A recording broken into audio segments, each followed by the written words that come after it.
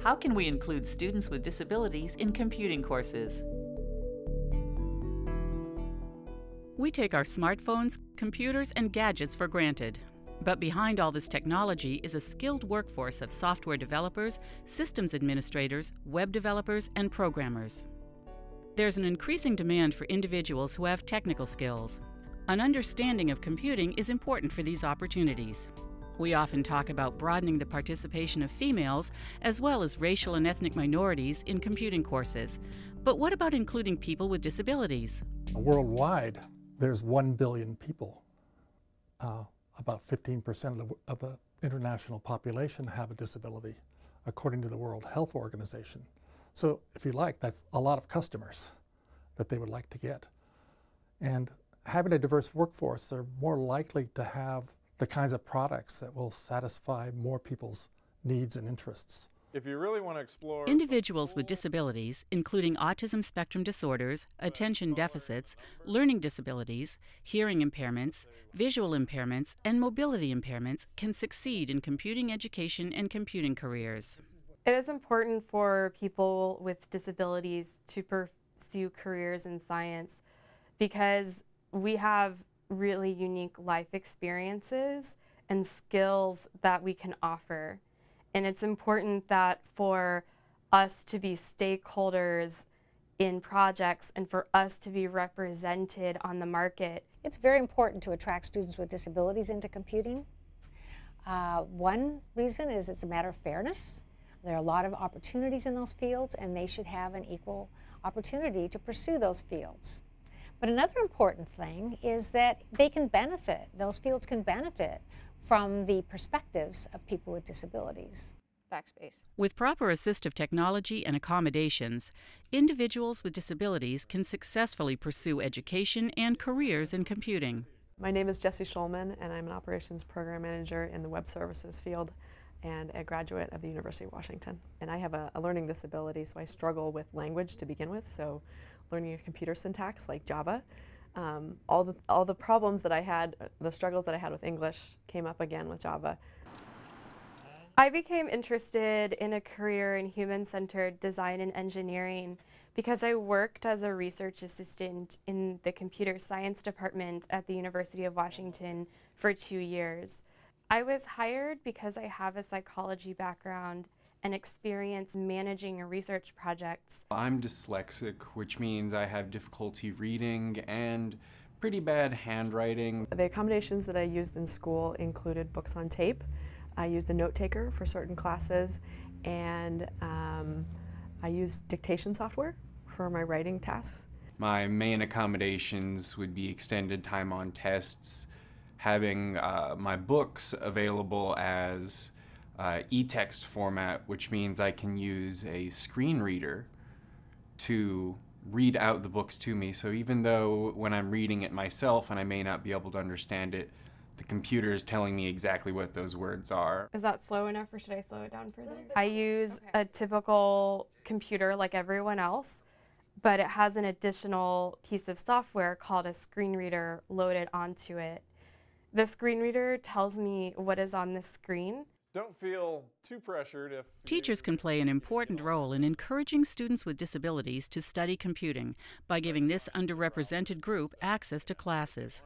If you don't start doing this at a young age, you won't even know what's going on later. Even if you're not a computing major, you need to understand how computing works because everything you have has a computer in it. Your watch, your phone, your car has 25 different processors in it. For the most part, the K through 12 system were very accommodating, getting an IEP and different accommodations through them and specific classes to assist in teaching reading and writing. So I want to talk a little bit about planning and informative speech. Teachers can make their classes accessible to all students by applying universal design, designing their classes and lessons so all students have equal access to the information. Taking these steps proactively has the potential to benefit all students in a classroom, not just the students with disabilities. Teachers can use multi-modes of instruction, and so they can speak the content to the class. They can have students discuss it in small groups. They can write things on the overhead projector. They might show a concept using a video. And so that's the first thing, is just to recognize that the students in their class have many different learning styles, and some of them actually have disabilities that affect their learning. You might provide alternative ways to look at a single concept in a science class, not just one way of looking at it. So there might be a visual way, a more auditory way, perhaps, examples from different walks of life of a concept. So you're already doing that, and so you just want to continue doing that and maybe add a little bit more.